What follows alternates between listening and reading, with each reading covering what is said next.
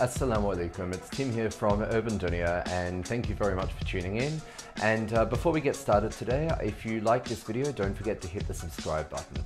Now in today's video, we are going to be taking a look at which parts of Pakistan to visit and when. Pakistan's a fairly large country and it has lots and lots of different types of climates in different parts of the country. So let's begin in the north with one of the most touristed areas. Most visitors to Pakistan start or finish their journeys in the central province of Punjab. Broadly speaking, the most comfortable times to visit are March and October. From April through to mid-July, most of the country bakes. Initially, it's fairly dry heat, but then from July through to September, the monsoon turns the whole place into a steam bath. But if it is the famous Pakistani mangoes that you're after, then you have to be there in July.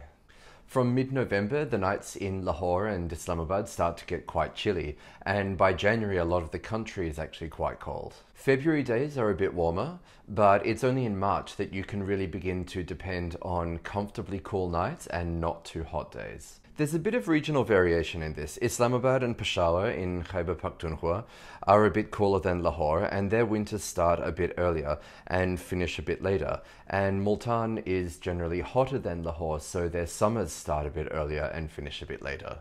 However, these are very broad strokes, and in terms of climate, Pakistan is a very diverse country. If you're planning to head to the mountains in the north of Khyber Pakhtunkhwa, or indeed up to Gilgit-Baltistan, then you'll need to plan things a little bit differently. The best time to be there is from May to September, because places like Upper Hunza, Naran, Babusar Top, and parts of the Chitral Valley are snowed in from late November until early May, sometimes even later. Deosai Plains really only opens for about 2 months a year between mid-July and mid-September. Gilgit City, Chitral Town, Skardu and Hunza are all accessible right through the winter, but access can be quite tricky, and on a daily basis the temperatures often drop below zero. On the other hand, if you're heading to the south, Sindh, then winter is probably the best time to visit places like Karachi, Mohenjo-daro, Sevan Sharif, Hyderabad and Sakkar. These places never really get that cold.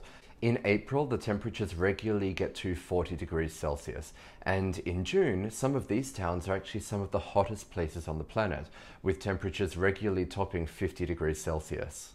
The good news is that Sindh doesn't really experience the monsoon the same way that the north of the country does, so that means that you don't get the humidity that comes along with it. Karachi and Hyderabad are often blessed in summer with a very welcome sea breeze, which provides respite that the northern cities can't even dream of. The downside to having a weaker monsoon is that Sindh doesn't really start to cool down until late October. And it's not as if Karachi never sees rain either. In fact, just this August gone, the whole city of Karachi flooded after a freak downpour. Baluchistan's weather is a mixed bag. On one hand, it's similar to Sindh, with its baking hot summers and little or no respite from a monsoon, while Baluchistan's winters are a mixed bag. The coastal areas are pleasantly mild to warm in January, similar to Karachi, while the further you go inland, the higher the altitude. The mountains near Quetta are often dusted with snow in winter. The other main consideration in planning when to come to Pakistan is planning around the country's many festivals. You might want to avoid being in Pakistan during Ramadan, when it's technically illegal to eat or drink on the street during daylight hours. Ramadan in 2020 will run for approximately the whole month of May, but the date changes year to year.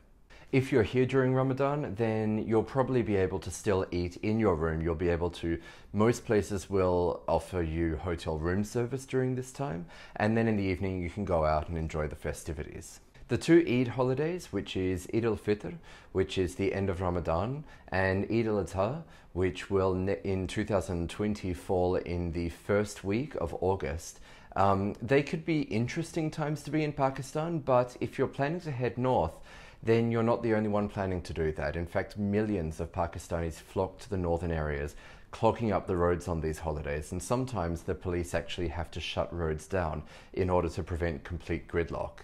That said, you might want to be in Pakistan for some of these festivals. After all, they are a spectacle. There are other festivals that you might want to be in Pakistan for as well. For example, the Chelam Joshi Festival in the Kailash Valleys, which takes place in mid-May. The Urs of Lal Shahbaz Qalandar in Sevan Sharif in Sindh, which changes the date year by year, but is currently happening in about mid-April. Eid Milad-ul-Nabi, which is the birthday of the Prophet Muhammad, peace be upon him, which is currently falling in early November, or any number of local festivals that happen all around the country at any time of the year. And you can check Pakistan Traveller for more details on that. Thank you very much for watching, and like I said, if you like this video, don't forget to hit the subscribe button, and I will be back next week.